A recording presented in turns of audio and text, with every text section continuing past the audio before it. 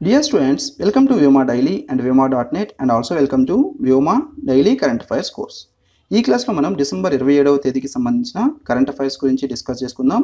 APPSC group 3 panchayat secretary ఎగ్జామ్కి సంబంధించి నూతన సిలబస్ ప్రకారంగా వ్యోమా మీకు ఆన్లైన్ ఎగ్జామ్స్ కండక్ట్ చేస్తుంది. దీంట్లో మీకు చాప్టర్ వైజ్ టెస్టులు అదేవిధంగా గ్రాండ్ టెస్టులు తెలుగు మీడియంలో అవైలబిలిటీ ఉన్నాయి. ఈ పరీక్షలు మీకు జనవరి 3వ తేదీ నుంచి ప్రారంభం అవ్వడం జరుగుతుంది. దీని యొక్క రిజిస్ట్రేషన్కి సంబంధించిన లింక్ కూడా మేము ఈ వీడియో కింద డిస్క్రిప్షన్లో ప్రొవైడ్ చేస్తున్నాం. కాబట్టి మీలో ఎవరైతే ఏపీపీఎస్సీ గ్రూప్ 3 పంచాయతీ సెక్రటరీ ఎగ్జామ్కి ప్రిపేర్ అవుతున్నారో వాళ్ళు తప్పకుండా ఇప్పటి నుంచే ఈ Vyoma panchayat secretary online exams కనుక ప్రాక్టీస్ చేసినట్టయితే మంచి ఫలితాలు సాధించడానికి అవకాశం ఉంటుంది. అదేవిధంగా దీంట్లో మీకు ఇంకా ఏదైనా డౌట్స్ ఉన్నా సరే ఈ మొబైల్ నెంబర్స్ కనుక మీరు కాల్ చేసినట్టయితే మీ డౌట్స్ మొత్తం కూడా క్లారిఫై చేయడం జరుగుతుంది. అదేవిధంగా ఏపీపీఎస్సీ గ్రూప్ 3 పంచాయతీ సెక్రటరీ ఎగ్జామ్కి సంబంధించి ఫ్రీ ఆన్లైన్ కోచింగ్ కూడా మేము వ్యోమా డైలీ యూట్యూబ్ ఛానల్లో ప్రారంభించడం జరిగింది. కాబట్టి ఏపీపీఎస్సీ గ్రూప్ 3 పంచాయతీ సెక్రటరీకి సంబంధించిన ఆ ఫ్రీ ఆన్లైన్ కోచింగ్ కూడా మీరు ఈ వ్యోమా డైలీ యూట్యూబ్ ఛానల్లో రెగ్యులర్గా ఫాలో అవ్వచ్చు. This is about me. So ఈరోజు కరెంట్ అఫైర్స్ చూసినట్లయితే మొదటిది, జార్ఖండ్లో వేదాంత స్టీల్ ప్లాంట్. భారతదేశంలోని జార్ఖండ్ రాష్ట్రంలో వేదాంత సంస్థ కొత్త స్టీల్ ప్లాంట్ని నిర్మించనుంది. సో దీని మీద మనల్ని ప్రశ్న ఎలా అడిగేదానికి అవకాశం ఉందంటే, భారతదేశంలోని ఈ క్రింది వాణిలో ఏ రాష్ట్రంలో వేదాంత సంస్థ కొత్త స్టీల్ ప్లాంట్ని నిర్మించనుంది? జార్ఖండ్ రాష్ట్రంలో. అదేవిధంగా మనం చూసినట్లయితే మన ప్రపంచంలో స్టీలు ఉత్పత్తి చేస్తున్న దేశాల్లో మొదటి స్థానంలో ఉన్న దేశం ఏది? అదేవిధంగా ప్రపంచంలో స్టీలు ఉత్పత్తి చేస్తున్న దేశాల్లో మన భారతదేశం ఎన్నో స్థానంలో ఉంది? సో ఇవి మనకి చాలా ఇంపార్టెంట్. ప్రపంచంలో స్టీలు ఉత్పత్తి చేస్తున్న దేశాల్లో మొదటి స్థానంలో ఉన్న దేశం చైనా, ఆ తర్వాత రెండో స్థానంలో వచ్చేసి జపాన్ దేశం, మూడో స్థానంలో ఇండియా, ఆ తర్వాత నాలుగో స్థానంలో యునైటెడ్ స్టేట్స్ ఆఫ్ అమెరికా ఉన్నాయి. ప్రపంచంలో స్టీలు ఉత్పత్తి చేస్తున్న దేశాల్లో మొదటి స్థానంలో చైనా ఉంది, రెండో స్థానంలో జపాన్, మన భారతదేశం మూడో స్థానంలో ఉంది. మన భారతదేశం తరువాత నాలుగో స్థానంలో యునైటెడ్ స్టేట్స్ ఆఫ్ అమెరికా ఉంది. సో ఈ క్రమం కూడా మనకి చాలా ఇంపార్టెంట్. అదేవిధంగా మొదటి స్థానంలో ఉన్న దేశం చైనా, మన భారతదేశం ఎన్నో స్థానంలో ఉంది? మూడో స్థానంలో ఉంది. సో ఇవన్నీ కూడా మనం కంపల్సరీ గుర్తుపెట్టుకోవాలి. నెక్స్ట్ వచ్చేసి S-400ని విజయవంతంగా పరీక్షించిన చైనా. ఈ S-400 మిసైల్ సిస్టమ్ని చైనా విజయవంతంగా పరీక్షించడం జరిగింది. ఈ S-400 మిసైల్ సిస్టమ్ ఏదైతే ఉందో దీన్ని తయారు చేసే దేశం రష్యా. సో ఈ రష్యా నుంచి కొనుగోలు చేసిన ఈ అత్యాధునిక గగనతల క్షిపణి రక్షణ వ్యవస్థ అయిన ఈ S-400ని చైనా ఇప్పుడు విజయవంతంగా పరీక్షించడం జరిగింది. సో ఈ S-400 మిసైల్ సిస్టమ్స్ ఏదైతే ఉన్నాయో వీటిని కొనుగోలు చేయడం కోసంగా మన భారతదేశం కూడా 2018 అక్టోబర్లో ఈ రష్యాతో $5 బిలియన్ల ఒప్పందం కుదుర్చుకోవడం జరిగింది. S-400 మిసైల్ సిస్టమ్ని కొనుగోలు చేయడానికి భారతదేశం రష్యాతో ఎంత ఒప్పందం కుదుర్చుకుంది? $5 బిలియన్ ఒప్పందం కుదుర్చుకోవడం జరిగింది. సో ఈ S-400 మిసైల్ సిస్టమ్స్ ఏదైతే ఉన్నాయో ఇవి ఏ టైప్ మిసైల్ సిస్టమ్స్ అంటే ఇవి surface to air missile systems. So S-400 సుదీర్ఘ రేంజ్లో భూమిపై నుంచి గగనతలంలోని లక్ష్యాలను ఛేదించగల అత్యాధునిక రక్షణ వ్యవస్థ. సో ఈ విధంగా ఈ S-400 మిసైల్ సిస్టమ్స్ని రష్యా నుంచి వీటిని కొనుగోలు చేసేందుకు తొలిసారిగా ఒప్పందం కుదుర్చుకున్న దేశం చైనా. రష్యా నుంచి S-400 మిసైల్ సిస్టమ్స్ని కొనుగోలు చేసేందుకు ప్రపంచంలో తొలిసారిగా ఒప్పందం కుదుర్చుకున్న దేశం చైనా దేశం. అదేవిధంగా వీటిని ఈ రష్యా నుంచి కొనుగోలు చేయడానికి మన భారతదేశం కూడా $5 బిలియన్ 2018 అక్టోబర్లో రష్యాతో ఒప్పందం కుదుర్చుకోవడం జరిగింది. నెక్స్ట్ వచ్చేసి కడప ఉక్కుకి శంకుస్థాపన చేసిన ఆంధ్రప్రదేశ్ ముఖ్యమంత్రి నారా చంద్రబాబు నాయుడు. సో ఇక్కడ ఈ కడప జిల్లాలోని మైలవరం మండలంలోని కంబాలదిన్నెలో ఏర్పాటు చేసిన ఈ కడప ఉక్కు కర్మాగారం ఏదైతే ఉందో దీనికి సంబంధించి శంకుస్థాపన ఆంధ్రప్రదేశ్ ముఖ్యమంత్రి నారా చంద్రబాబు నాయుడు చేయడం జరిగింది. కడప ఉక్కు కర్మాగారాన్ని ఎక్కడ ఏర్పాటు చేస్తున్నారు? మైలవరం మండలం కంబాలదిన్నెలో. ఆంధ్రప్రదేశ్ రాష్ట్ర ముఖ్యమంత్రి నారా చంద్రబాబు నాయుడు కడప ఉక్కు కర్మాగారానికి ఈ క్రింది వాణిలో ఎక్కడ శంకుస్థాపన చేశారు?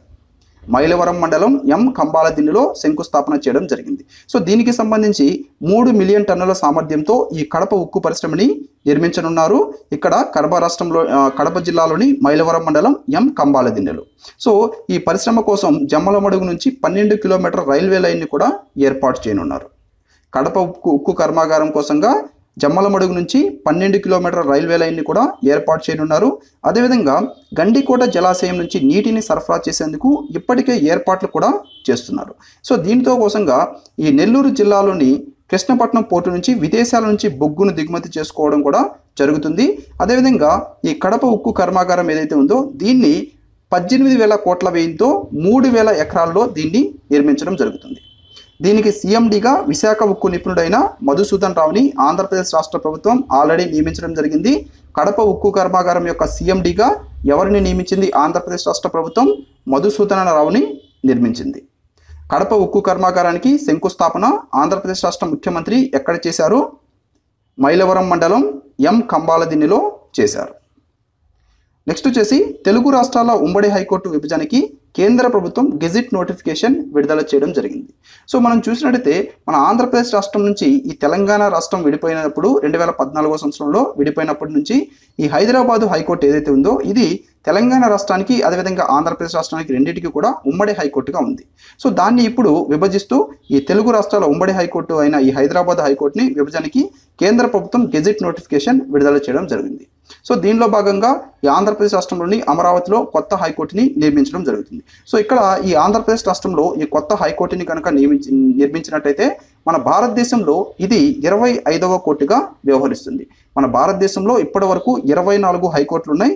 కొత్తగా ఈ ఆంధ్రప్రదేశ్ హైకోర్టు ఏదైతే ఉందో ఇది మన భారతదేశంలో 25వ హైకోర్టుగా వ్యవహరిస్తుంది. సో దీనికి సంబంధించి ఈ హైకోర్టు విభజనకి సంబంధించి జనవరి 1 నుంచి ఈ హైకోర్టు కార్యకలాపాలు ఏవైతే ఉన్నాయో ఇవి ఆంధ్రప్రదేశ్ రాష్ట్రానికి అదేవిధంగా తెలంగాణ రాష్ట్రానికి వేరువేరుగా ప్రారంభం అవ్వడం జరుగుతుంది ఈ గెజిట్ నోటిఫికేషన్ ప్రకారంగా. సో అదేవిధంగా ఈ తెలంగాణకి 10 మంది న్యాయమూర్తుల్ని అదేవిధంగా ఆంధ్రప్రదేశ్ రాష్ట్రానికి 16 మంది న్యాయమూర్తుల్ని కేంద్ర న్యాయశాఖ కేటాయిస్తూ ఈ గెజిట్ నోటిఫికేషన్ విడుదల చేయడం జరిగింది.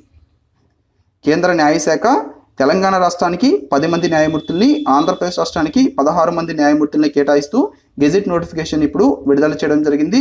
సో దీని ప్రకారంగా ప్రస్తుతం ఉత్తరాఖండ్ హైకోర్టు యొక్క ప్రధాన న్యాయమూర్తి అయిన జస్టిస్ రమేష్ రంగనాథన్ని ఆంధ్రప్రదేశ్ రాష్ట్రానికి కేటాయించడం జరిగింది. ప్రస్తుతం ఉత్తరాఖండ్ హైకోర్టు ప్రధాన న్యాయమూర్తిగా ఉన్న జస్టిస్ రమేష్ రంగనాథన్ని ఆంధ్రప్రదేశ్ రాష్ట్ర హైకోర్టుకి కేంద్ర న్యాయశాఖ కేటాయిస్తూ గెజిట్ నోటిఫికేషన్ని విడుదల చేయడం జరిగింది. అదేవిధంగా ఈ ఆంధ్రప్రదేశ్ రాష్ట్రానికి కేటాయించిన 16 మంది న్యాయమూర్తులు వాళ్ళ యొక్క పేర్లు కనుక మనం చూసినట్లయితే మొదటిగా justice Ramesh Ranganathan, justice Praveen Kumar, justice Venkata Narayana, justice Seshasai, justice Seshadri Naidu, అదేవిధంగా justice Sitarama Murthy, justice Durga Prasadarao, justice Sunil Chowdary, justice Satyanarayana Murthy, justice Shyam Prasad, justice Umadevi, justice Balayogi, justice Telaprolu Rajani, justice Venkata Subrahmanya, Suryanarayana, Somayajulu, justice Vijayalakshmi, justice Ganga Rao వీళ్ళ 16 మందిని కూడా ఆంధ్రప్రదేశ్ రాష్ట్ర హైకోర్టుకి కేటాయిస్తూ ఈ కేంద్ర న్యాయశాఖ గెజిట్ నోటిఫికేషన్ని విడుదల చేయడం జరిగింది. అదేవిధంగా మనం చూసినట్లయితే వీళ్ళ యొక్క 16 పేర్లు ఇవి. అదేవిధంగా తెలంగాణ హైకోర్టుకి వచ్చేసి 10 మంది న్యాయమూర్తుల్ని కేటాయించడం జరిగింది. సో ఈ 10 మంది న్యాయమూర్తుల పేర్లు వచ్చేసి justice Venkat Sanjay Kumar, justice Ramachandra Rao, justice Rajasekhar Reddy, justice Naveen రావు, జస్టిస్ కోదండరామ్ చౌదరి, జస్టిస్ శివశంకర్ రావు, justice Shameer Akhtar, justice Keshavarao, justice Abhinandan Kumar, justice Amarnath Goud వీళ్ళ 10 మందిని కూడా ఈ తెలంగాణ రాష్ట్ర హైకోర్టుకి కేటాయిస్తూ కేంద్ర న్యాయశాఖ గెజిట్ నోటిఫికేషన్ విడుదల చేయడం జరిగింది. సో ఈ కేంద్ర న్యాయశాఖ విడుదల చేసిన ఈ గెజిట్ నోటిఫికేషన్ ప్రకారంగా మనం చూసినట్లయితే జనవరి 1వ తేదీ నుంచి ఇక్కడ హైకోర్టు కార్యకలాపాలు తెలంగాణ రాష్ట్రానికి ఆంధ్రప్రదేశ్ రాష్ట్రానికి రెండింటికి కూడా వేరువేరుగా ప్రారంభం అవడం జరుగుతాయి. సో ఇక్కడ మనం చూసినట్లయితే తెలంగాణ రాష్ట్రానికి తెలంగాణ హైకోర్టుకి కేటాయించిన 10 మంది న్యాయమూర్తులు వీళ్ళు. సో వీళ్ళ యొక్క పేర్లు. నెక్స్ట్ వచ్చేసి తెలంగాణలో ఆసరా పింఛన్ల పథకం కింద పెంచిన పింఛన్లు ఏప్రిల్ నుంచి అమలవుతాయని చెప్పేసి తెలంగాణ ప్రభుత్వం తెలపడం జరిగింది. సో ఇక్కడ మనం చూసినట్లయితే లేటెస్ట్గా ఈ తెలంగాణ రాష్ట్రంలో జరిగిన ఈ ఎలక్షన్స్ ఏవైతే ఉన్నాయో ఈ ఎలక్షన్స్ సందర్భంగా ఈ టీఆర్ఎస్ ఇచ్చిన హామీల ప్రకారంగా ఈ తెలంగాణలో ఈ ఆసరా పింఛన్ల పథకం కింద ఈ పింఛన్లు అనేవి ఇప్పుడు పెంచడం జరిగింది. సో ఆ పెంచిన పింఛన్లు ఏవైతే ఉన్నాయో ఆ పింఛన్లు ఏప్రిల్ నుంచి అమలవుతాయని చెప్పేసి తెలంగాణ రాష్ట్ర ప్రభుత్వం తెలపడం జరిగింది. సో దీని ప్రకారంగా మనం చూసినట్లయితే మరో 20 లక్షల మంది ఈ పింఛన్లు అందుకోవడం జరుగుతుంది. సో ఈ విధంగా తెలంగాణ రాష్ట్రంలో మొత్తం 60 లక్షల మంది లబ్ధిదారులు ఈ పింఛన్ల పథకం కింద ఉన్నారు. అదే దీంట్లో 15,000 కోట్ల పింఛన్లు అనేవి 15,000 కోట్ల రూపాయల పింఛన్లు అందించడం జరుగుతుంది. సో అదేవిధంగా దీని ప్రకారంగా మనం చూసినట్లయితే ఈ వయసును కూడా తగ్గించడం జరిగింది. సో ఇంతకుముందు 64 సంవత్సరాల పైబడిన వారికి మాత్రమే ఈ పింఛన్లు అనేవి అందించడం జరిగేది. సో ఆ 64 సంవత్సరాల నుంచి ఇప్పుడు 57 సంవత్సరాలకి ఈ వయో పరిమితిని కూడా తగ్గించడం జరిగింది. సో ఇది కూడా ఏప్రిల్ నుంచి అమలు అవ్వడం జరుగుతుంది. సో దీని ప్రకారంగా ఈ పెంచిన పింఛన్లు ఏవైతే ఉన్నాయో ఇవి వృద్ధులు, వితంతువులు, ఇతరులకి ఇచ్చే పింఛన్ ఏదైతే ఉందో ఈ పింఛను 1000 రూపాయల నుంచి 2016 రూపాయలకి పెంచడం జరిగింది. అదేవిధంగా వికలాంగులకి ఇచ్చే పింఛన్ ఏదైతే ఉందో ఇది 1500 రూపాయల నుంచి 3016 రూపాయలకి పెంచడం జరిగింది. సో ఇవన్నీ కూడా ఏప్రిల్ నుంచి అమలు అవుతాయి. సో దీని మీద మనల్ని ప్రశ్న ఎలా అడిగేదానికి అవకాశం ఉందంటే ఇక్కడ తెలంగాణలో ఆసరా పింఛన్ల పథకం కింద పెంచిన పింఛన్లు, సో ఇక్కడ చూసినట్టయితే ఈ ఆసరా పథకం కింద వృద్ధులు, వితంతువులు, ఇతరులకు ఇచ్చే పింఛను 1000 రూపాయల నుంచి ఎంతకు పెంచడం జరిగింది? 1000 రూపాయల నుంచి 2016కి పెంచడం జరిగింది. అదేవిధంగా వికలాంగుల పింఛను ఎంత నుంచి ఎంతకు పెంచారు? 1500 నుంచి 3016 రూపాయలకి పెంచడం జరిగింది. నెక్స్ట్ వచ్చేసి విశ్రాంత ఐఏఎస్ అధికారి టిఎల్ శంకర్ కన్నుమూత. విశ్రాంత ఐఏఎస్ అధికారి, ఉమ్మడి ఆంధ్రప్రదేశ్ విద్యుత్ బోర్డు మాజీ చైర్మన్, అదేవిధంగా పద్మభూషణ్ పురస్కార గ్రహీత అయిన టిఎల్ శంకర్ మరణించడం జరిగింది. నెక్స్ట్ వచ్చేసి అమరావతిలో 1000 పడకల ఇండో అమెరికన్ క్యాన్సర్ ఆసుపత్రిని నిర్మించనున్నారు. అమరావతిలో 1000 పడకల ఇండో అమెరికన్ క్యాన్సర్ ఆసుపత్రిని నియమించనున్నారు. నెక్స్ట్ వచ్చేసి ఛాంపియన్స్ ఆఫ్ చేంజ్ 2018 అవార్డుని మన భారతదేశం యొక్క ఉపరాష్ట్రపతి అయిన ఎం వెంకయ్య నాయుడు బహుకరించడం జరిగింది. ఛాంపియన్స్ ఆఫ్ చేంజ్ 2018 అవార్డులని ఎవరు బహుకరించారు? ఉపరాష్ట్రపతి ఎం వెంకయ్య నాయుడు బహుకరించడం జరిగింది. సో ఈ అవార్డులను గెలుచుకున్న తెలుగు వారు కనుక మనం చూసినట్లయితే వివిధ రంగాల్లో విశిష్ట సేవలు చేసిన వారికి ఈ అవార్డులు అనేది అందించడం జరుగుతుంది. సో ఈ విధంగా 6 తెలుగు వారికి ఈ ఉపరాష్ట్రపతి ఎం Venkaiah Naidu champions of change 2018 అవార్డులు అందజేయడం జరిగింది. ఇందులో కడప జిల్లా కలెక్టర్ అయిన హరికిరణ్, అదేవిధంగా వైద్య ఆరోగ్య రంగ నిపుణులు శ్రీనుబాబు గేదెల, అదేవిధంగా సామాజిక కార్యకర్తలైన చిత్తూరు జిల్లాకి సంబంధించిన పిసి రాయలు, అదేవిధంగా రంగారెడ్డి జిల్లాకి సంబంధించిన పెద్దిరెడ్డి శ్రీధర్, అదేవిధంగా తెలంగాణ రాష్ట్రానికి చెందిన గూడపాటి జయలక్ష్మి, ఆంధ్రప్రదేశ్ రాష్ట్రానికి చెందిన విద్యావేత్త కేవీఎన్వి భారతీదేవి ఈ అవార్డులని అందుకోవడం జరిగింది. ఛాంపియన్స్ ఆఫ్ చేంజ్ 2018 అవార్డులు ఎవరు అందజేశారు? ఉపరాష్ట్రపతి ఎం వెంకయ్య నాయుడు అందజేయడం జరిగింది. సో ఈ అవార్డులని ఎంతమంది తెలుగువారు అందుకున్నారు? 6 తెలుగువారు ఈ అవార్డులని అందుకోవడం జరిగింది. నెక్స్ట్ వచ్చేసి భారతీయ రిజర్వ్ బ్యాంకు మిగులు నిధులపైన బిమల్ జలాన్ కమిటీని ఏర్పాటు చేయడం జరిగింది. చాలా ఇంపార్టెంట్ ఇది. భారతీయ రిజర్వ్ బ్యాంకు ఈ మిగులు నిధులపైన బిమల్ జలాన్ కమిటీని ఏర్పాటు చేసింది. రిజర్వ్ బ్యాంక్ ఆఫ్ ఇండియా వద్ద ఉన్న ఈ మిగులు నిధులు ఏవైతే ఉన్నాయో ఆ మిగులు నిధులు ఎంత మేర ఉంచాలనే అంశం పైన ఒక నిపుణుల కమిటీని భారతీయ రిజర్వ్ బ్యాంకు ఏర్పాటు చేయడం జరిగింది. సో ఈ నిపుణుల కమిటీలో మొత్తం సభ్యుల సంఖ్య 6 సభ్యులతో ఒక కమిటీని భారతీయ రిజర్వ్ బ్యాంకు ఏర్పాటు చేయడం జరిగింది. దేనికోసంగా ఈ భారతీయ రిజర్వ్ బ్యాంకు వద్ద ఉన్న ఈ మిగులు నిధులు ఎంత మేర ఉంచాలనే అంశం పైన ఈ కమిటీని ఏర్పాటు చేయడం జరిగింది. అదేవిధంగా మనం చూసినట్లయితే దీంట్లో మొత్తం 6 సభ్యులు ఉంటారు. దీని యొక్క చైర్మన్ వచ్చేసి ఆర్బీఐ మాజీ గవర్నర్ బిమల్ జలాన్. అదేవిధంగా ఈ కమిటీ యొక్క వైస్ చైర్మన్ వచ్చేసి ఆర్థిక వ్యవహారాల మాజీ కార్యదర్శి రాకేష్ మోహన్. అదేవిధంగా దీంట్లో మిగతా సభ్యులు మనం చూసినట్లయితే ఆర్థిక వ్యవహారాల కార్యదర్శి సుభాష్ చంద్ర గార్గ్, అదేవిధంగా ఆర్బీఐ సెంట్రల్ బోర్డు సభ్యులైన భరత్ దోషి, అదేవిధంగా Sudheer Mankad, RBI deputy governor NS Viswanathan, దీంట్లో మిగతా 4 సభ్యులు. సో ఈ విధంగా 6 సభ్యులతో కమిటీని భారతీయ రిజర్వ్ బ్యాంకు ఏర్పాటు చేయడం జరిగింది. సో ఈ భారతీయ రిజర్వ్ బ్యాంక్ ఈ కమిటీని ఎందుకు ఏర్పాటు చేసింది? భారతీయ రిజర్వ్ బ్యాంక్ దగ్గర ఉన్న ఈ మిగులు నిధులు ఎంత మేర ఉంచాలనే అంశం పైన ఈ కమిటీని ఏర్పాటు చేయడం జరిగింది. సో దానితో పాటుగా ఈ అంతర్జాతీయంగా వివిధ దేశాల కేంద్ర బ్యాంకులు ఎంత మేర ఈ మిగులు నిధులు అదనపు నిల్వలు కలిగి ఉంటున్నాయో వాటిని కూడా అధ్యయనం చేయాలని చెప్పేసి భారతీయ రిజర్వ్ బ్యాంకు ఈ నిపుణుల కమిటీకి సూచించడం జరిగింది. సో దీని ప్రకారంగా మనం చూసినట్లయితే ఈ నిపుణుల కమిటీ భిన్న దేశాల కేంద్ర బ్యాంకులు ప్రొవిజన్లు, నిల్వలు, అదనపు నిల్వల విషయంలో ఈ అనుసరిస్తున్న అత్యుత్తమ విధానాలు ఏవైతే ఉన్నాయో ఆ విధానాలని ఈ కమిటీ పరిశీలించడం జరుగుతుంది. దానితో పాటుగా ఈ ఆర్బీఐ పరిస్థితుల్ని సమగ్రంగా పరిశీలించి సహేతుకంగా లాభాలని పంపిణీ చేసే విధానాన్ని కూడా ఇది ప్రతిపాదించడం జరుగుతుంది. సో ఈ విధంగా ఈ మిగులు నిధులు ఏవైతే ఉన్నాయో రిజర్వ్ బ్యాంక్ ఆఫ్ ఇండియా దగ్గర వీటి మీద అధ్యయనం చేయడానికి భారతీయ రిజర్వ్ బ్యాంక్ ఇంతకుముందే 3 కమిటీలను ఏర్పాటు చేసింది. వీటిలో మొదటి కమిటీ వచ్చేసి 1997వ సంవత్సరంలో వి సుబ్రహ్మణ్యన్ నేతృత్వంలో ఏర్పాటు చేయడం జరిగింది. ఆ తర్వాత రెండోసారి 2004వ సంవత్సరంలో ఉషా తోరట్ నేతృత్వంలో ఈ కమిటీని ఏర్పాటు చేయడం జరిగింది. అదేవిధంగా మూడవ కమిటీని 2013వ సంవత్సరంలో వైహెచ్ మాలేగాం నేతృత్వంలో భారతీయ రిజర్వ్ బ్యాంకు ఏర్పాటు చేయడం జరిగింది. మరలా ఇప్పుడు ఈ భారతీయ రిజర్వ్ బ్యాంకు వద్ద ఎంత మేర ఈ నిల్వలు ఉండాలనే విషయం పైన 4వ కమిటీని ఈ భారతీయ రిజర్వ్ బ్యాంకు ఏర్పాటు చేయడం జరిగింది. ఈ 4వ కమిటీ వచ్చేసి భారతీయ రిజర్వ్ బ్యాంక్ యొక్క మాజీ గవర్నర్ అయిన బిమల్ జలాన్ నేతృత్వంలో ఏర్పాటు చేయడం జరిగింది. ఇది ఎంతమంది సభ్యులతో కమిటీ? 6 సభ్యులతో కూడిన నిపుణుల కమిటీ. భారతీయ రిజర్వ్ బ్యాంక్ని 1935 ఏప్రిల్ 1వ తేదీన స్థాపించడం జరిగింది. దీన్ని భారతీయ రిజర్వ్ బ్యాంకు చట్టం 1934 కింద స్థాపించడం జరిగింది. భారతీయ రిజర్వ్ బ్యాంక్ని ఏ ప్రణాళిక ఆధారంగా స్థాపించారు? భారతీయ రిజర్వ్ బ్యాంక్ని జేఎం క్వీన్స్ ప్రణాళిక ఆధారంగా స్థాపించడం జరిగింది. సో దీన్ని 1935 ఏప్రిల్ 1వ తేదీన స్థాపించడం జరిగింది.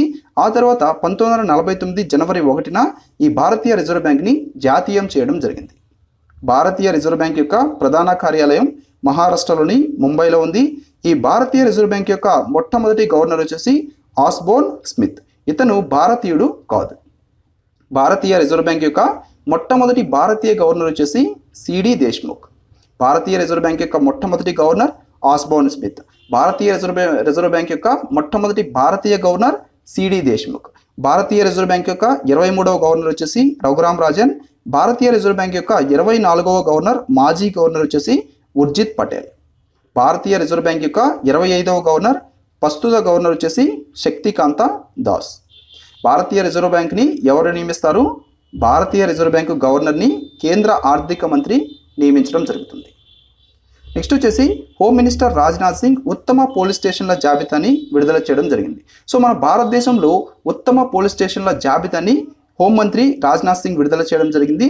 సో దీని ప్రకారంగా చూసినట్లయితే మొదటి 3 స్థానాల్లో ఉన్న పోలీస్ స్టేషన్లు వచ్చేసి మొదటిగా రాజస్థాన్లోని బికనేర్లో ఉన్న కాలు మొదటి స్థానంలో నిలవడం జరిగింది. ఆ తర్వాత 2వ స్థానంలో వచ్చేసి క్యాంపెల్ బేలో అండమాన్ అండ్ నికోబార్ ఐలాండ్స్లో ఉన్న క్యాంపెల్ బే పోలీస్ స్టేషన్ 2వ స్థానంలో. 3వ స్థానంలో వచ్చేసి వెస్ట్ బెంగాల్లోని ముర్షిదాబాద్లో ఉన్న ఫరక్కా పోలీస్ స్టేషన్ 3వ స్థానంలో గెలవడం జరిగింది. మొదటి స్థానంలో రాజస్థాన్లోని బేకనీర్లో ఉన్న కాలు పోలీస్ స్టేషన్, 2వ స్థానంలో వచ్చేసి అండమాన్ నికోబార్ ఐలాండ్స్లో ఉన్న క్యాంపెల్ బే పోలీస్ స్టేషన్, ఆ తర్వాత 3వ స్థానంలో వచ్చేసి పశ్చిమ బెంగాల్ రాష్ట్రంలోని ముర్షిదాబాద్లో ఉన్న ఫరక్కా పోలీస్ స్టేషన్ నిలవడం జరిగింది. నెక్స్ట్ వచ్చేసి ఉత్తరాఖండ్లో అటల్ ఆయుష్మాన్ ఉత్తరాఖండ్ యోజన పథకం ప్రారంభించబడింది. ఉత్తరాఖండ్లో అటల్ ఆయుష్మాన్ ఉత్తరాఖండ్ యోజన పథకాన్ని ప్రారంభించారు. సో ఈ ఉత్తరాఖండ్ రాష్ట్రంలో ప్రతి ఇంటికి కూడా 5 లక్షల రూపాయల వరకు వైద్య చికిత్సని ఈ పథకం కింద అందించడం జరుగుతుంది. సో ఈ పథకం మొత్తం ఈ ఉత్తరాఖండ్ రాష్ట్రంలో ఉన్న 23 లక్షల హౌస్ హోల్డ్స్కి లబ్ధి చేకూర్చడం జరుగుతుంది ఈ పథకం కింద. అదేవిధంగా దీంట్లో ఈ వ్యాధుల్ని ఎన్ని వ్యాధుల్ని ఈ పథకం కింద కవర్ చేస్తారంటే మొత్తంగా 1350 క్లిష్టమైన వ్యాధుల్ని ఈ పథకం కింద కవర్ చేయడం జరుగుతుంది. అంటే మొత్తం 1350 క్లిష్టమైన వ్యాధులకి ఈ పథకం కింద 5 లక్షల రూపాయల వరకు వైద్య చికిత్స అనేది ఏర్పాటు చేయడం జరుగుతుంది. ఉత్తరాఖండ్ 2000 సంవత్సరం నవంబర్ 9వ తేదీన దీని యొక్క రాష్ట్ర అవతరణ జరిగింది. అదేవిధంగా దీని యొక్క రాజధాని వచ్చేసి డెహ్రాడూన్. ఉత్తరాఖండ్ రాష్ట్రం యొక్క ప్రస్తుత ముఖ్యమంత్రి త్రివేంద్ర సింగ్ రావత్. ఉత్తరాఖండ్ రాష్ట్రం యొక్క ప్రస్తుత గవర్నర్ బేబీ రాణి మౌర్య. అదేవిధంగా ఉత్తరాఖండ్ రాష్ట్రం యొక్క శాసనసభ యూనికామరల్ శాసనసభ, దీంట్లో సీట్ల సంఖ్య 71. ఉత్తరాఖండ్ రాష్ట్రం నుంచి లోక్సభ సీట్ల సంఖ్య 3. అదేవిధంగా రాజ్యసభ సీట్ల ఉత్తరాఖండ్ రాష్ట్రం నుంచి లోక్సభ సీట్ల సంఖ్య 5. అదేవిధంగా రాజ్యసభ సీట్ల సంఖ్య 3. ఉత్తరాఖండ్ రాష్ట్రంతో ఈ సరిహద్దు పంచుకుంటున్న రాష్ట్రాలు వచ్చేసి ఉత్తరప్రదేశ్, హిమాచల్ ప్రదేశ్, హర్యానా. ఉత్తరాఖండ్ రాష్ట్రంతో సరిహద్దు పంచుకుంటున్న రాష్ట్రాలు 3 రాష్ట్రాలు ఉత్తరప్రదేశ్, హిమాచల్ ప్రదేశ్, హర్యానా. అదేవిధంగా మనం చూసినట్లయితే ఈ ఉత్తరాఖండ్ హైకోర్టు యొక్క ప్రధాన న్యాయమూర్తి వచ్చేసి రమేష్ రంగనాథన్. ఇతన్ని ఇప్పుడు ఈ ఆంధ్రప్రదేశ్ రాష్ట్ర హైకోర్టుకి ఈ నియమిస్తూ ఇక్కడ కేంద్ర న్యాయశాఖ డెసిషన్ తీసుకోవడం జరిగింది.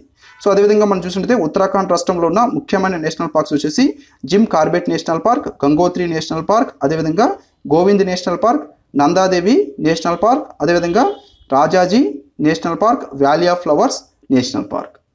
ఉత్తరాఖండ్ రాష్ట్రంలో ఉన్న ముఖ్యమైన national parks Jim Corbett national park, Gangotri national park, Govind national park, అదేవిధంగా Nanda Devi national park, Rajaji national park, valley of flowers national park. అదేవిధంగా ఉత్తరాఖండ్ రాష్ట్రంలో ఉన్న ముఖ్యమైన వన్యప్రాణుల అభయారణ్యం వచ్చేసి బిన్సార్ వన్యప్రాణుల అభయారణ్యం. అదేవిధంగా అస్కాట్ మస్కిడీర్ శాంక్చురీ కూడా ఉత్తరాఖండ్ రాష్ట్రంలో ఉంది. Malan wild life sanctuary, Malan వన్యప్రాణుల అభయారణ్యం కూడా ఉత్తరాఖండ్ రాష్ట్రంలో ఉంది. నెక్స్ట్ వచ్చేసి department of industrial policy and promotion Swachh Bharat grand challenge అవార్డులని బహుకరించడం జరిగింది. Department of industrial policy and promotion Swachh Bharat grand challenge అవార్డులను బహుకరించడం జరిగింది.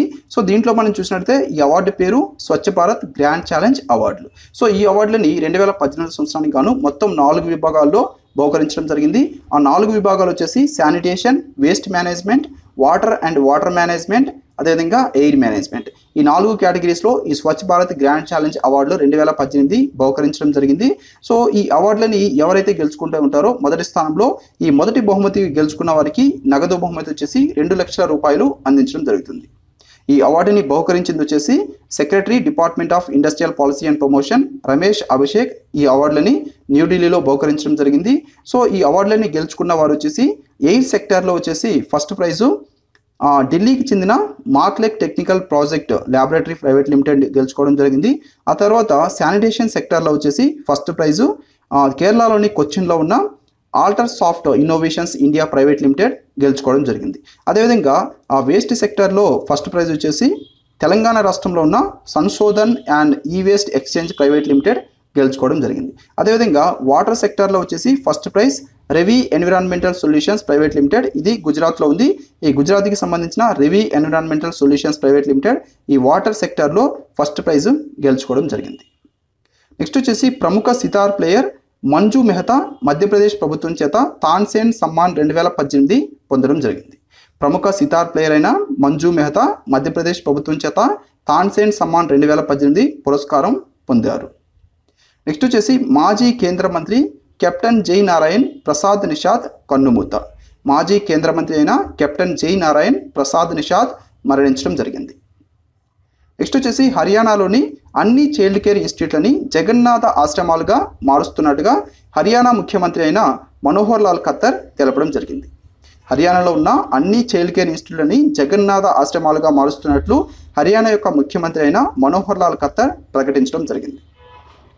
అదేవిధంగా మనం చూసినట్లయితే Nepal caps expenditure of it's citizens in India. So ఇక్కడ ఈ నేపాల్ రాష్ట్ర సిటిజన్స్, నేపాల్ దేశ సిటిజన్స్ ఎవరైతే ఉంటారో ఆ సిటిజన్స్ ఒక నెలకి ₹1,00,000 మాత్రమే ఇండియన్ కరెన్సీని ఇండియాలో ఖర్చు పెట్టాలని చెప్పేసి, అంతకు మించి ఖర్చు పెట్టకూడదని చెప్పేసి దీని మీద ఆంక్షలు విధించడం జరిగింది. సో దీని గురించి మనం చూసినట్లయితే యాక్చువల్గా 2016 నవంబర్ 8న మన భారతదేశంలో ₹500 అదేవిధంగా ₹1000 నోట్లని రద్దు చేయడం జరిగింది. సో ఆ తర్వాత మరలా కొత్తగా ₹500 కానీ ₹2000 అదేవిధంగా ₹200 ఈ కొత్త నోట్లని తీసుకురావడం జరిగింది. సో ఈ నవంబర్ 24, 2016న నేపాల్ రాష్ట్ర బ్యాంకు ఈ కొత్తగా తీసుకొచ్చిన ₹500 ₹2000 నోట్లని బ్యాన్ చేయడం జరిగింది. ఆ తర్వాత ఇండియా, నేపాల్ దీని మీద ఒక సమావేశాన్ని ఏర్పాటు చేయడం జరిగింది, చర్చలు జరపడం జరిగింది. ఆ తర్వాత మరలా మనం చూసినట్లయితే డిసెంబర్ 14, 2018న ఈ నేపాల్ క్యాబినెట్ ఈ నేపాల్ రాష్ట్రంలో, ఈ నేపాల్ దేశంలో ఉపయోగిస్తున్న ఈ కొత్త నోట్లు, కొత్త ఇండియన్ నోట్స్ 500 కానీ 2000 కానీ 200 కానీ వీటేటింటి కూడా ఇక నుంచి యూజ్ చేయకూడదని చెప్పేసి వాటి మీద బ్యాన్ వేయడం జరిగింది. ఆ తర్వాత మరలా ఇప్పుడు చూసినట్లయితే December 25, 2018న Nepal caps individual citizen spending in India at ₹1 lakh per month. So Nepal citizens ఇండియాలో 1 లక్ష కంటే నెలకి ఎక్కువ ఖర్చు పెట్టకూడదని చెప్పేసి ఇండియన్ కరెన్సీ వీళ్ళు ఆంక్షలు విధించడం జరిగింది. సో ఇవి ఈరోజు కరెంట్ అఫైర్స్. తప్పకుండా ఈ వీడియో మీకు నచ్చినట్లయితే లైక్ చేయండి, కామెంట్ చేయండి. తప్పకుండా ఈ వీడియోని మీ ఫ్రెండ్స్కి, మన తెలుగు ఆస్పిరెంట్స్కి ప్రతి ఒక్కరికి చేరే విధంగా మీ సోషల్ మీడియా సైట్స్లో షేర్ చేయండి. అదేవిధంగా ఈ కరెంట్ అఫైర్స్కి సంబంధించిన PDF కూడా ఈ వీడియో కింద డిస్క్రిప్షన్లో మేము ప్రొవైడ్ చేయడం జరుగుతుంది. కాబట్టి ఆ లింక్ క్లిక్ చేసి మీరు ఈ PDF నోట్స్ కూడా ఫ్రీగా డౌన్లోడ్ చేసుకొని చదువుకోవచ్చు. అదేవిధంగా ఈ డైలీ కరెంట్ అఫైర్స్ షేర్ చేయడానికి మేము కొన్ని వాట్సాప్ గ్రూపులు కూడా ప్రారంభించడం జరిగింది. సో ఈ వాట్సాప్ గ్రూపులు కూడా మేము వాటికి సంబంధించిన లింక్స్ కూడా మేము ఈ వీడియో కింద డిస్క్రిప్షన్లో ప్రొవైడ్ చేస్తున్నాం. కాబట్టి ఆ లింక్స్ క్లిక్ చేసి మీరు ఆ వాట్సాప్ గ్రూప్స్లో కూడా జాయిన్ అవ్వచ్చు. Thank you.